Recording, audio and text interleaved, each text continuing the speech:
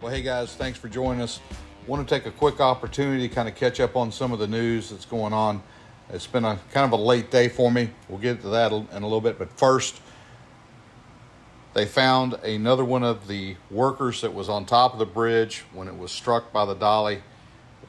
They've made that recovery. Very, very sad, but at the same moment, very relieved for that family. They have closure, and maybe that can help lead to them finding peace with what's happened to their loved one. Very tragic event, but oh so relieved that those crews out there were able to make that recovery. A lot going on with the ship now. I guess everyone has heard now about the FBI boarding the ship, coming on the ship, and they're now conducting their own investigation.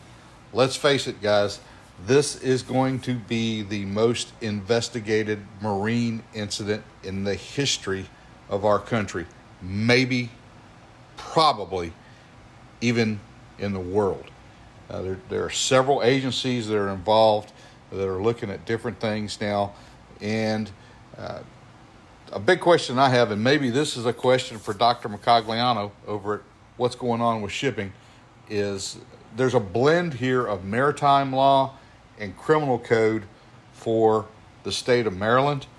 And I think there's going to be a lot of kind of shadowy areas that are going to have to be explored through the legal system. I don't think you're going to be able to move forward with a capital crime because it's going to be difficult to show intent. But understand, this is an ongoing investigation. We don't know anything of what's going on with the investigation, and it's purely speculation and maybe up for discussion. And that's why I bring it up. Other news, Don John was supposed to make a lift today. I got sent these images. Now, I can't tell if this was from earlier or whether this was what happened today. I'm still trying to get that verified. But it looks like, from what I've heard, that they were scheduled to get another large section up out from the Francis Scott Key Bridge. And if that happened, we're gonna follow up on it. But these images were sent to me from some of the subscribers up in the Baltimore area, and I'm still trying to get clarification, but that's obvious. You can see the Chesapeake 1000 there transitioning with the large section of the bridge there off the main boom. In the meantime, today's been a busy day for the Minorcan Mullet as we were busy getting the boat ready. We finally got it back out of the shop. The little pressure washing job here to try to clean it up. It's been a while since it's been in the water. We got our safety inspection sticker installed on the boat.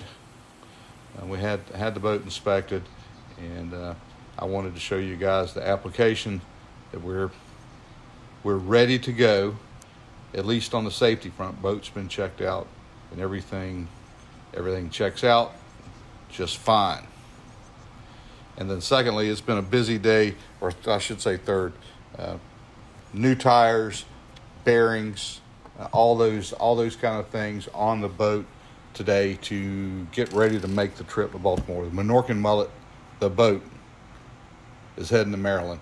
Hopefully we'll be up there by Wednesday morning, get on the water so that we can bring you guys some more video. Hey, that's all we got. Thanks for watching. Leave us some comments, and you guys be safe out there.